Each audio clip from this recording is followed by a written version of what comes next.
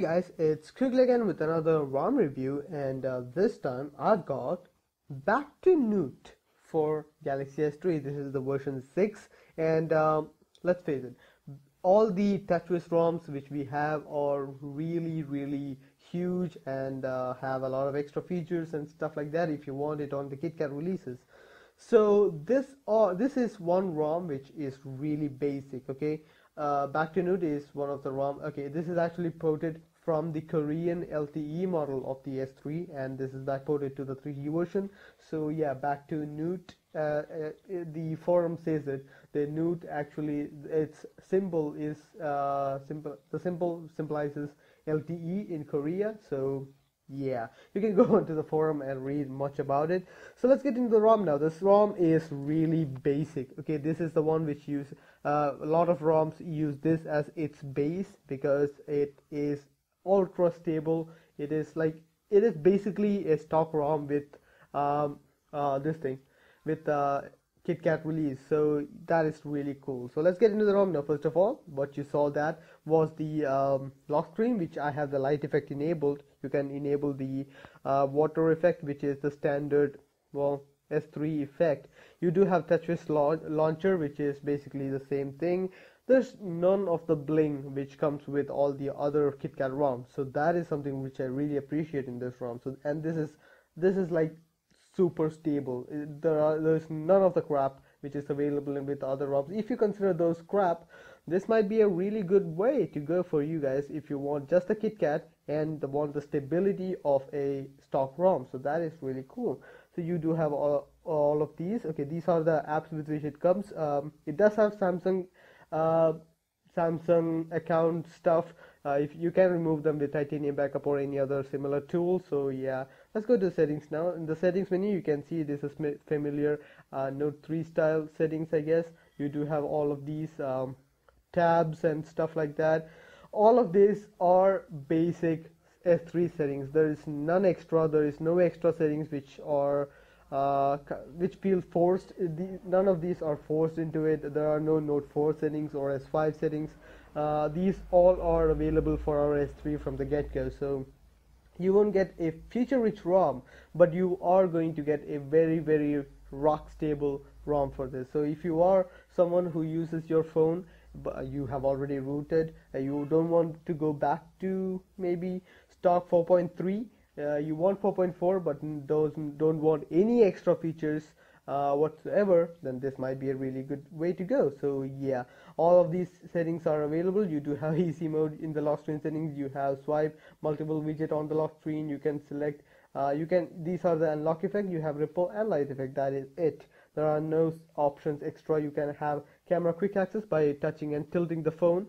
It will get you straight to this thing, the camera. So yeah, you do have all of that options. In the display option, you have multi-window, notification panel settings, wallpaper, page buddy. If you connect your headphones, it will open up a page in your launcher which corresponds to that particular option. So there are a lot of options, and yeah, of course font size, which is one of my favorite options. Yeah, there are a lot of options. And TouchWiz, okay, I personally don't like TouchWiz, but there are a lot of people who like the features given by TouchWiz, such as the accessibility options, which are really cool. There are a lot of accessibility stuff which is really good, and the sound option, you can create your own vibration. You can do a lot of stuff with that. You can change all of these. Use auto haptic for any kind of ringtone you have. You do have S-Plano and stuff like that. So yeah, you do have a lot of those options. Vibration intensity is something which is controllable, which I am sorely lacking in my Z3 right now. So I would have liked this option. It's available in S3 by default, so that is really cool. You do have blocking mode. You can turn off notification for selected features. Hands-free mode. Power saving. Okay, this is not the latest ultra power saving mode which is available in S5, but this is the standard S3 power saving mode. So that is really cool. You do have that option. It does work out pretty much, but it doesn't really have that effect of the ultra power saving mode, which turns everything black and white. It does use an AMOLED screen, so use darker colors for better battery life. So yeah, you do have accessories, options, accessibility stuff, which is really cool. You do have a lot of options, answering and ending call by controls rather than just the on-screen controls. You can have a lot of options here. You can have magnification, negative colors, etc, etc, if you want something like that. So yeah, it does have that. Sound balance, you can select this. This is also something which I found very useful in using headphones with, well, yeah, everyone's hearing is different. One ear will be more perceptive than the other, so yeah, it's not something to get into ROMs, so yeah, I'm not going to talk about too much. Dexterity, press and hold delay, you can have it short, medium, long for anyone, you can use that. Accessibility settings are really cool in Samsung ROMs and LG ROMs apparently, so yeah, that's pretty cool. Language and input, motion options, which were with S3 for like from the get-go. I guess Samsung started including this in the S3, so this was the first phone which had all of these, like direct call, smart alert, double tap to top, all of these, shake to update, turn over to mute and pause. All of these are really cool. You do have all of these available right now. Also voice control, you do have S voice, which works pretty good. I'm not I don't personally use it, but someone who does use it, it is a lifesaver. It really works. I do use Google Now on this, so on my Z3, and it does work out pretty good, but S voice is a bit more personalizable, so yeah, you can use that one. So in the other settings, in the about phone page, I forgot to go to the about phone. You can see it is 4.4.4, which is the best feature of this ROM, I guess. It is the only feature of this ROM. It is the only thing which is different from a stock ROM. It is 4.4.4. It is KitKat. So what does that mean? It gives you all the options of a KitKat ROM on an S3, which doesn't have official KitKat. And this does feel like an official KitKat release, so that is really cool. So yeah, I would really like that. Yeah, the features of KitKat. What is the best thing about KitKat? Well, I will show you guys the best thing about KitKat. The best thing about KitKat is the RAM usage, which is really cool for a TouchWiz ROM. If you clear the ROM, it will only use about 500. That is unheard of for me with all these, even with Samsung apps installed. This reading is just, no, it's just phenomenal. I really don't have any options other than to go with this if you really need the RAMs. So yeah, even in the ROMs which use this as a base, the extra features of Note and stuff like that really does crank up the RAM usage, and it is kind of well, it kind of defeats the reason for going with a KitKat ROM. So it's not really cool. So yeah, there is that.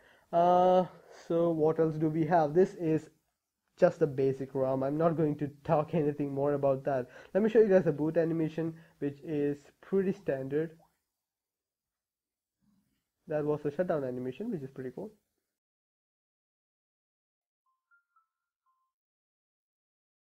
So that was the boot animation, which is really, well, this is the newer boot animation of I guess Note 4 or S5, I don't really remember, but this is the newer boot animation. That is the only thing which I guess is from the newer versions of Samsung ROM. So yeah, that's pretty cool. So yeah, I guess that much is it. Nothing much to talk about this ROM. This is a basic ROM, and yeah, you get a pretty good battery life with this ROM also, because this is based on stock ROM, and stock kernels and stock ROMs are more compatible with the hardware present in the phone than any other AOSP or anything else. So that is a given. You will get better battery life with this ROM than any other ROM on the developers forum, rather than a stock ROM. Basically, yeah, it is pretty comparable to a stock ROM, so that is really cool.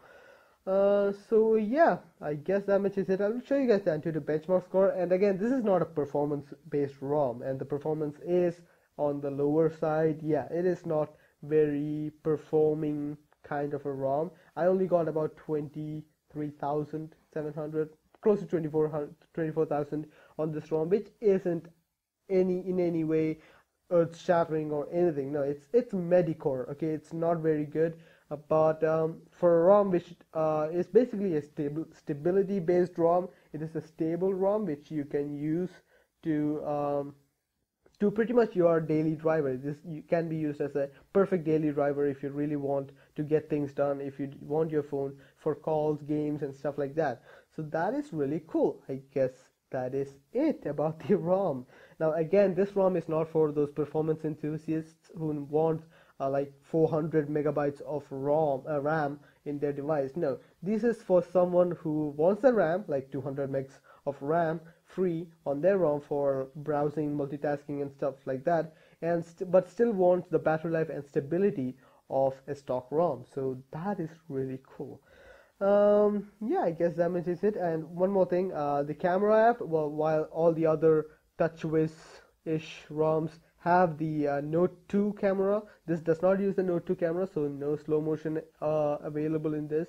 So yeah, I just wanted to show you guys that. So yeah, in any case, if you were hoping for slow motion, it's not available in this ROM. You can just flash the Note 2 camera app and get a slow motion, so that is available. So yeah, I guess that much is it about the ROM. Hope you guys like the video. Please share, subscribe and like the video if you found it useful. See you guys next time. Bye.